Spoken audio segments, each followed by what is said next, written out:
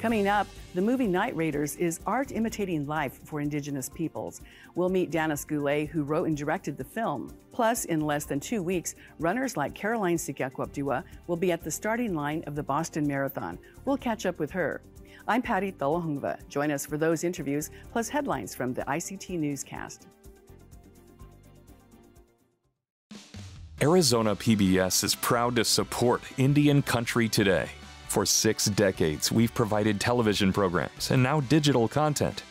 But we go beyond that, sending outreach teams across Arizona, offering workshops in language and literacy, family engagement and community outreach, and supporting tribal communities with early learning and school readiness resources. Join us at azpbs.org.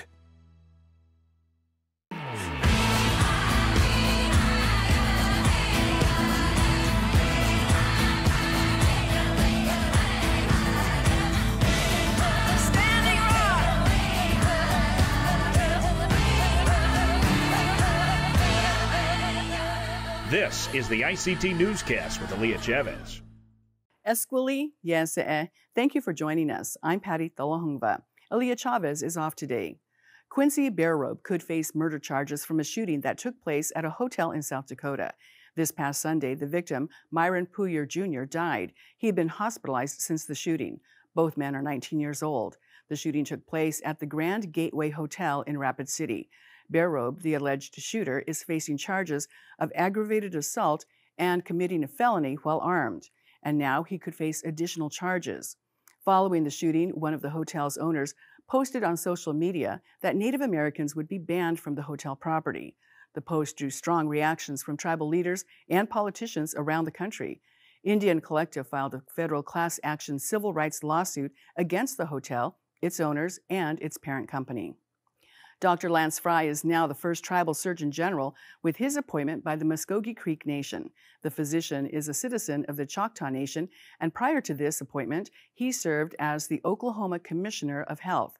Tribal leaders say he will focus on health issues facing tribal citizens, such as the high infant mortality rate and the high rates of cancer. He says the tribe has already gathered some data on health issues, and he will start looking at that information to determine health priorities. He told KTUL-TV the overall goal is to help improve the health for Muskogee Creek people. The tribe is set to open a 4th hospital soon.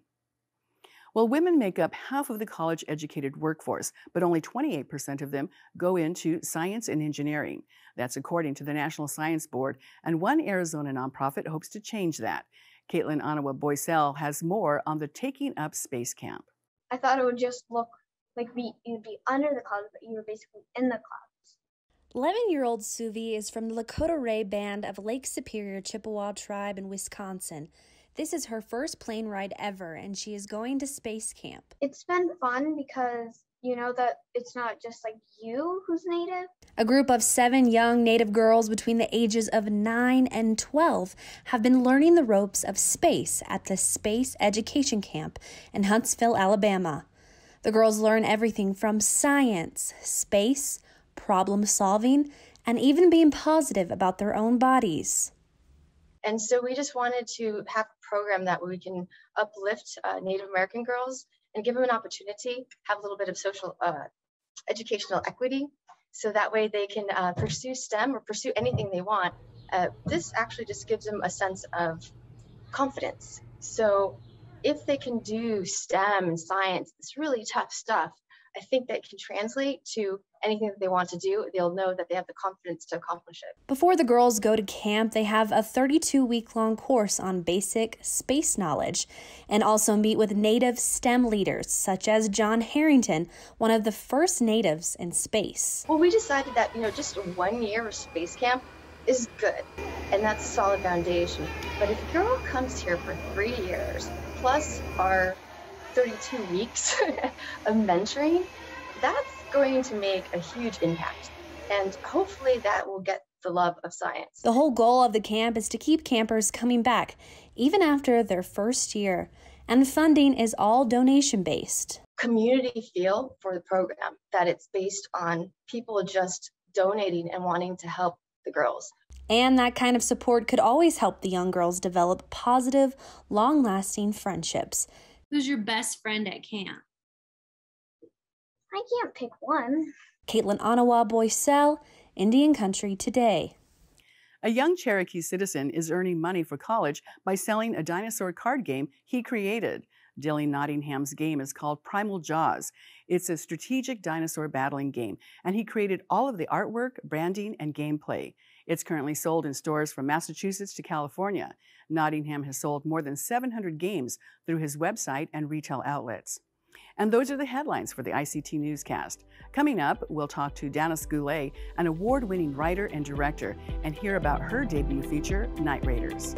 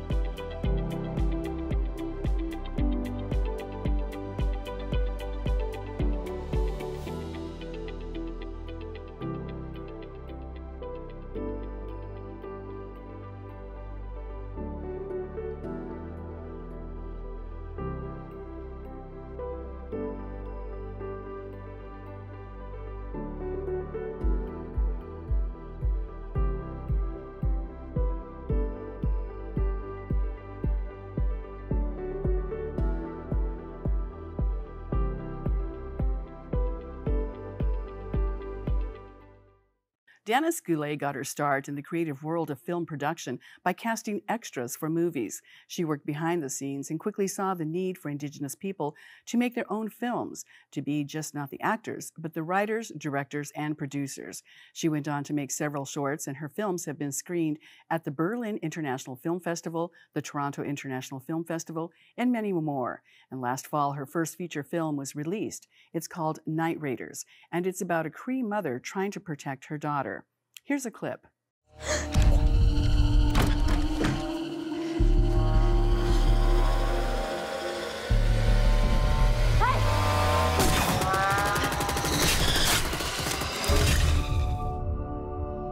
More will come. Who lives here? The city went dark after the war.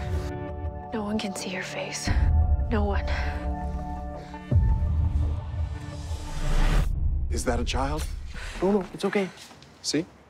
I was beginning to believe that my boy was the only free one left.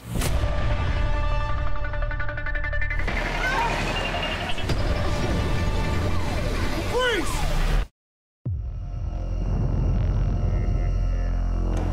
You have a child at the academy? She was taken in the fall.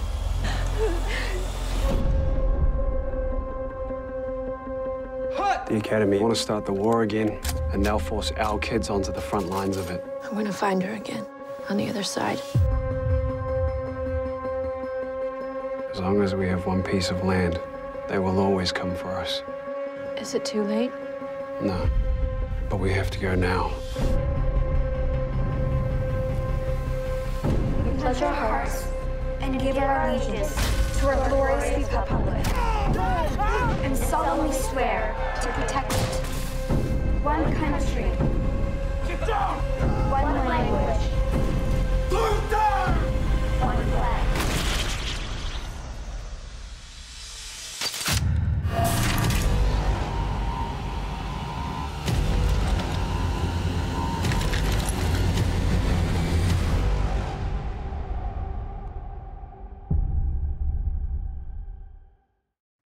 That's quite a tease to watch the whole movie. Danis Goulet, welcome and thanks for being with us today. And tell us how you came up with the idea to set this story in the future when it's basically a story that's already happened to Indigenous people, both in Canada and the U.S. Yeah, you know, when I set about to start making Night Raiders, I wanted to talk about these colonial policies that had impacted so many of our lives and still do to this day, and especially the residential school policy, which was, you know, the child removal policy that was in place for 7 generations of Indigenous families. But there was something about the future that freed me up as a storyteller to look at this in a new way, and also to have a fresh way into the topic. I think people sort of get fatigue around these things, or they don't want to hear about it, or they sort of think it wasn't that bad. But when you put everything, all that really happened to us as Indigenous people in one place and one time, it really shows just how oppressive these policies were. And so, the dystopian genre sort of offered that, and then the future also offered that. It's almost chilling to say, hey, look, live our life, right, as Indigenous people. And now everybody gets to be victim to that, those kinds of policies. And we're talking about removing children and putting them in boarding school and then changing their culture, which is what your movie's about. Yeah, exactly. And, at the time that I started writing this, which was back in 2013, I really felt that this needed to be a national conversation. It was still having such a great impact on so many of our families. And I think that this history was really not talked about and covered up, and that it needed to be a conversation. But I also am a storyteller, and I just wanted to make an exciting movie that would invite people into this thing that I really wanted to talk about. And tell us how you incorporated, the story's about a Cree mother, and you also incorporated Cree culture and language. Yeah, my dad is a Cree speaker. He grew up hunting and trapping on the land up in Saskatchewan, where I'm from. And I rely on him for that, for the development of all of my projects. But my favorite parts of the film are when we go to the Cree camp at some point in the movie and everybody's speaking in the language. And, it's really about cultural revitalization. So the young kids are being stolen back from the academies, and they're being taught about who they are in the language. And, for me, I was so inspired by so many people in real life that take up this work, whether they're activists or community members or language keepers. I was really interested in the amazing, incredible work that inspires me that so many people are doing all across Indian country. And since the movie has been released, what kind of reaction have you had, first from Indigenous people and then from non-Indigenous people? Yeah, I think it's been really incredible, the response. We're nominated for 11 Canadian Screen Awards up here in Canada. So it's gotten this huge response, and we launched as a gala at the Toronto International Film Festival. So, the audiences, when I have had the chance to see it live, it was the first time we saw it at TIFF with a group of people. It was an incredibly moving time. And I think for non-Indigenous people, it gives them insights into the impact, and it's like they grapple with that.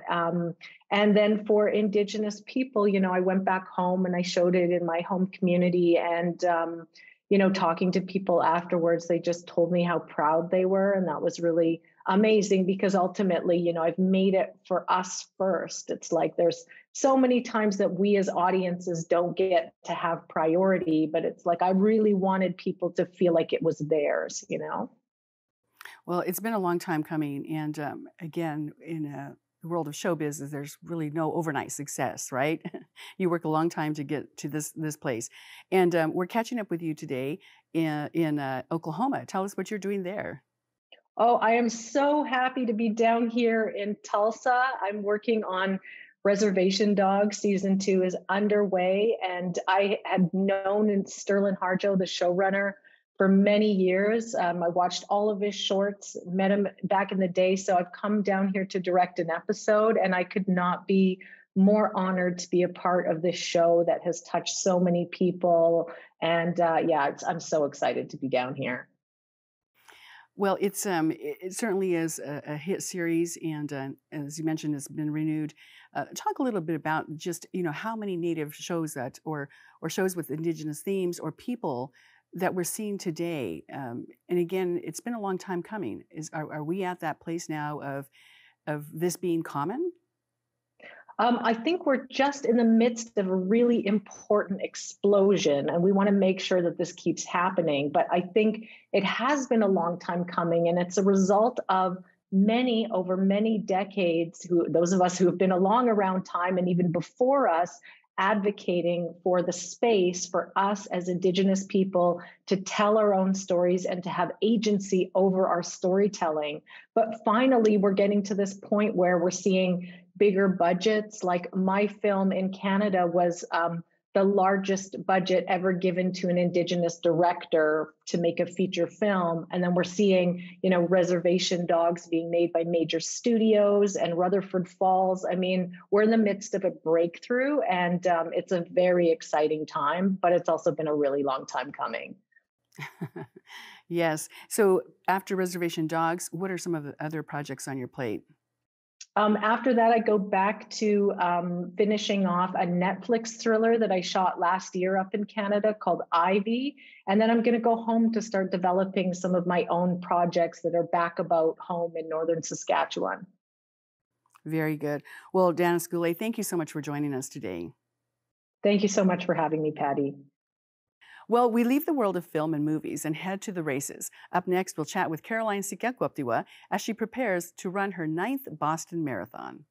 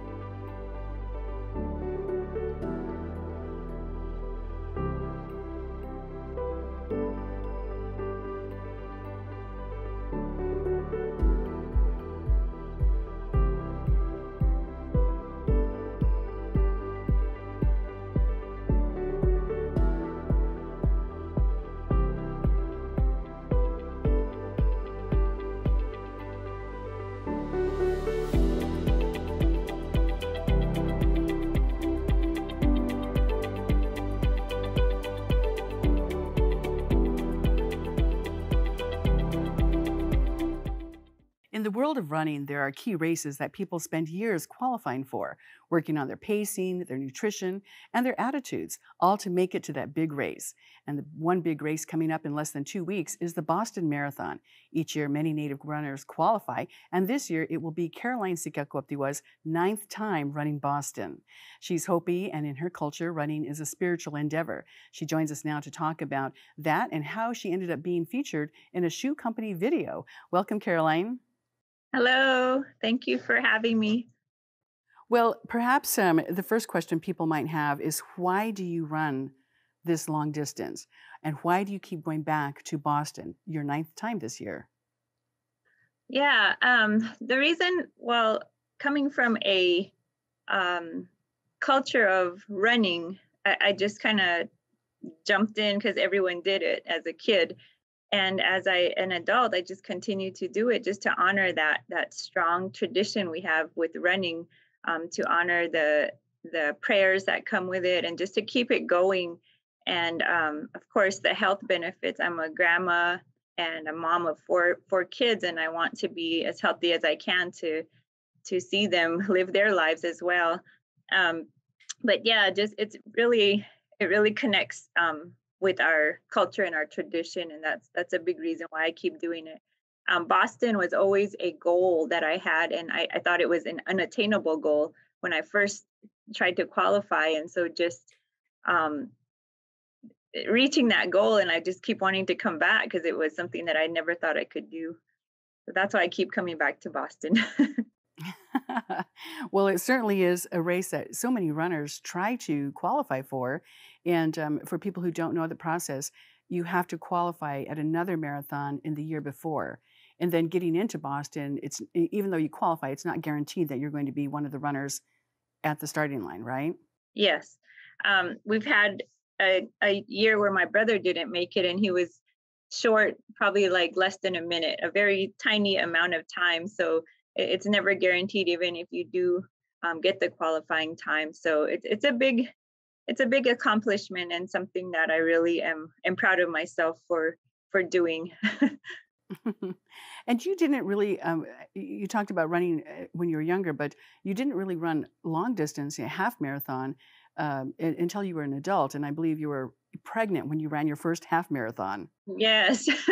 And that was, again, a family, we kind of run together as a family. And so that first marathon was because of my sister-in-law and my brother, and they had picked it up, and I just kind of joined along, and then we just kept going with it, and pretty soon we were running marathons. So it definitely didn't happen until later on in life, and so very rewarding though. Just I think I'm able to appreciate it more being older, and just my body did this, and I'm able to finish this distance. And as a kid or a younger person, I probably wouldn't have been able to appreciate it as much. And, when I introduced you, I said, her culture, but actually it's our culture because I'm from First Mesa, you're from Second Mesa. And in our culture, people really encourage runners when they go out because the prayers that the runners say are for everyone, not just, that person or their family, but it's for everyone. And then the word that we have, Nahongvita, talk a little bit about what that word means to you. Nahongvita, I was always taught it was a word of encouragement when you're doing something really hard and you have to really dig deep and find that inner strength within you to finish it. And it can be applied to running or even like a spiritual dance or something that we're going through. It's always a encouragement. So to me, that's really when someone yells that out and I hear it, it really takes me to just our culture and all the hundreds of years of running that we have within our culture. And I carry that, we all carry that strength within us as Hopi runners. And so it's a connection to that and a reminder, this is who you have, what you have inside you. And it's always within you. So that's kind of what, and when I hear it in big cities like Boston or Chicago, it's really very, very meaningful. So it's very good to hear. So if people are watching this and they're going to Boston, that's one word that you encourage them to say to encourage you. Yes. All right. And Hopi, we have a long history of long distance runners. And of course, Louis Diwanima ran in the Olympics and won the silver medal in the 10,000 meter race. And that was in 1912. Since then, I think probably there have been a couple of Hopis who've worked to achieve getting to the Olympics. And this year we have Kyle Sumatskaka, who is returning for his second Boston Marathon. Talk a little bit about some of the other Native runners that you've met at Boston through the years.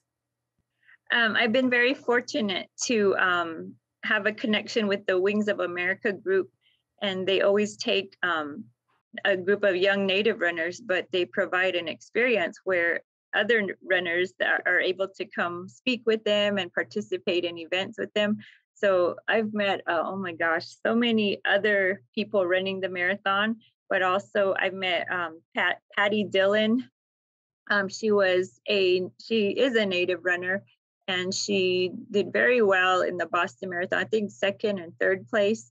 And this was way before shoe company sponsorships and all of that. So just a variety of runners, we always somehow connect. And I've also made some good friendships through Boston and the Wings of America Foundation.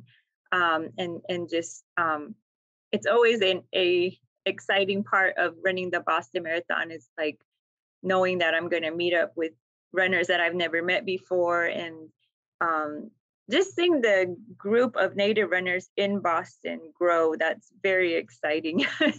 It's growing every year, and it's exciting. And certainly thousands of runners come to Boston and participate. And this year, out of all of those runners, you were selected to be featured in a video by Brooks Running Shoe. And you were surprised by the runner, Des Linden, who actually won the Boston Marathon. Tell us about that experience. How did you get picked, and what was it like meeting Des? So it all came about because of our last year, my brother and I fundraised for the Hopi Foundation for education scholarships. And we were lucky to be featured in a Runner's World article. And so Brooks saw that article and they reached out to me and asked me if I would like to apply for this. And I had no idea Des was going to be part of it. I thought it was just sharing our story. And so I'm like, oh yeah, I want to get it out there that we're Hopi, we're fundraising. And so unfortunately, my brother didn't get to do Boston this year, but I'm fundraising for another organization in Hopi. So I jumped on it and just to get it out there. And yeah, it was a full day of shooting. And I was just kind of talking about what Hopi running means to me. And Des walks up in the middle of me talking, and it was so exciting. I got to run a short run with her and just chat with her, very down to earth and very, it was just really cool, a very cool experience to be able to meet an elite runner on that level. So very cool. Well, I think a lot of our viewers would say you're an elite runner too, but being the 9th time returning to Boston. Caroline Sekaquaptewa, thank you so much for joining us today, and best to you at Boston Marathon. Thank you for having me. And that will do it for us today. For more news, visit IndianCountryToday.com. Take care of yourselves. Your life is precious. I'm Patty Thalohungva. Join us again tomorrow. Sometimes you got to take a stand just because you know you can. Oh, you got to run, you got to run.